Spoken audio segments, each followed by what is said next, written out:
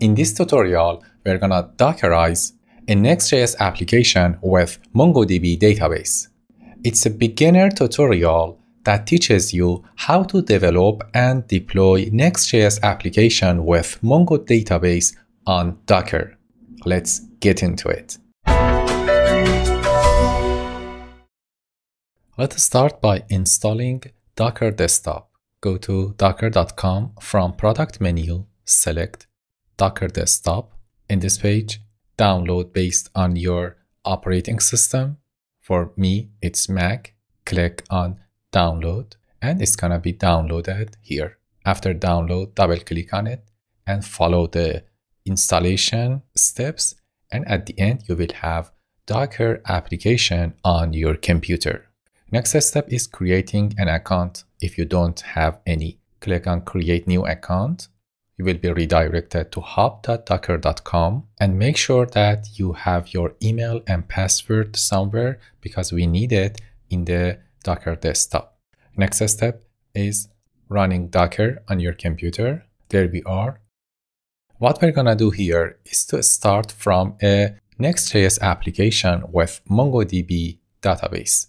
It's the repository that we're gonna use. Go to this address and from code button, click on copy URL to clipboard. Then open VS Code, click on terminal, new terminal, go to your favorite folder. You can create a folder for Docker.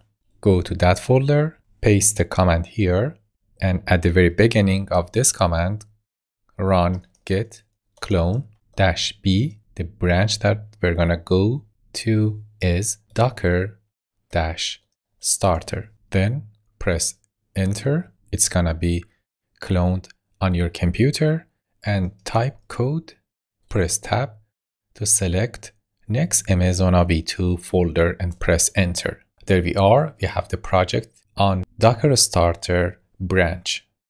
What we're gonna do here is to Dockerize this application. It's a Next.js application with MongoDB database. It's an e-commerce website that we are going to Dockerize it.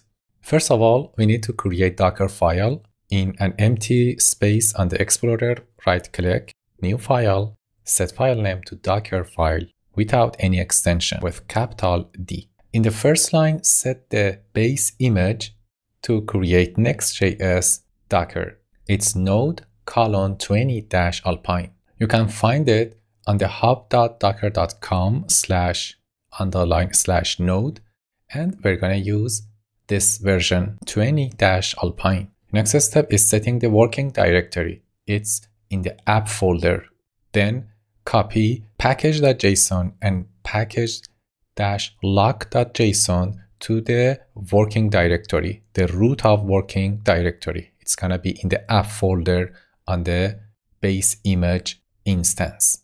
Then install npm packages based on the package.json and copy all files from local development machine, these folders, copy all of them to the other dot is pointing to the app folder in the base image in the Docker. After that, expose port number 3000 and then run npm run dev. So by exposing this port number and running this command, we can access to the Next.js application through port 3000. That's it about the Dockerfile to run the Next.js application. Let's go for next step and create compose.yaml. In the empty space, right click, new file, compose.yaml. What we're gonna do in this file is to use the Dockerfile to run the Next.js application and create another image for MongoDB database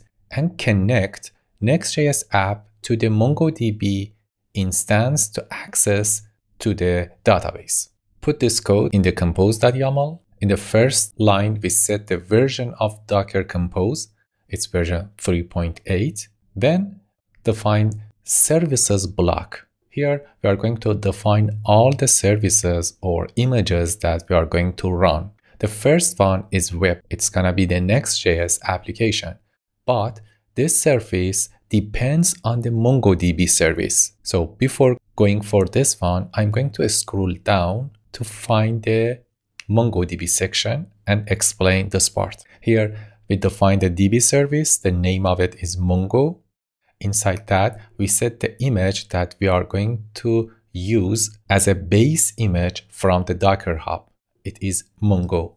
If you go to the hub.docker.com and search for Mongo, you can find it right here, more than 1 billion downloads. The next line in the Mongo service is mapping the ports. We are going to expose port number 27017 for the web service, the one that we created here, to access to the database. Also, we need to set the volumes to mount for the DB service by setting Amazona folder, by mapping Amazona volume to the /data/db. After restarting the Docker, we're not gonna lose any data because we have access to this folder on the Mongo instance through Amazona volume. At the end, define the volume Amazona. By having this, we can access to the Amazona from the web service. Let's go back to the web. As I explained, we run the MongoDB database, and in this part, we set the environment variables. In this Next.js application, we need to set the MongoDB URL from .env file. So we need to create .env file inside the root of this project. Right click, new file, set file name to .env, and then put this code there. Set MongoDB URI to MongoDB : // It's the name of the Mongo instance / Amazona. It's the name of database. Then set auth URL to localhost : 3000 and auth secret to something secret. If you want to enable PayPal, set the PayPal environments like this. Make sure you set the client ID and app secret based on what you get from the developer.paypal.com. After setting environment variables, it's time to define build process. Set the context to current folder. It's the directory where we have Dockerfile, and set the Dockerfile to the Dockerfile with capital D. So we are pointing to the Dockerfile here. Then specify the port 3000 to expose for the web service.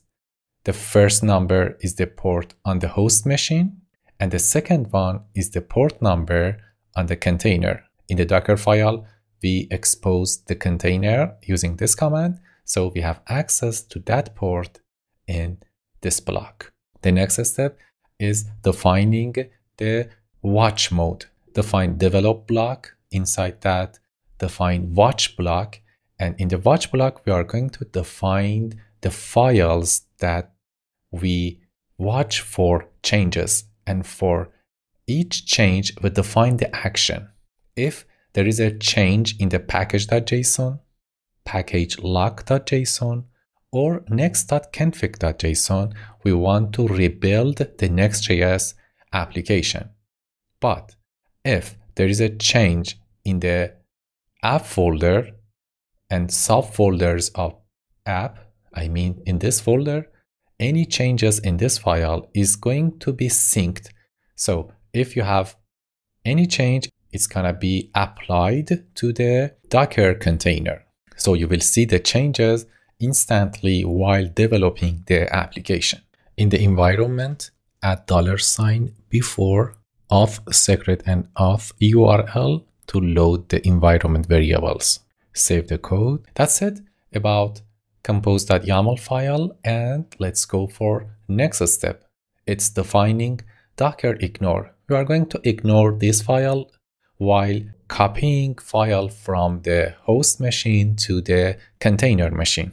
In the root, right click, new file, .docker ignore, and add 7 lines, Dockerfile.docker ignore, node module, readme, next, and git. So we're not going to copying these files to the container. In this step, we need to log in to the Docker Hub. In a new terminal, run Docker login. Here, you need to enter your email address that you have logged in Docker Hub and enter that password here. Press enter, and there we are. Login successful. And it's time to compose the Docker using Docker compose up.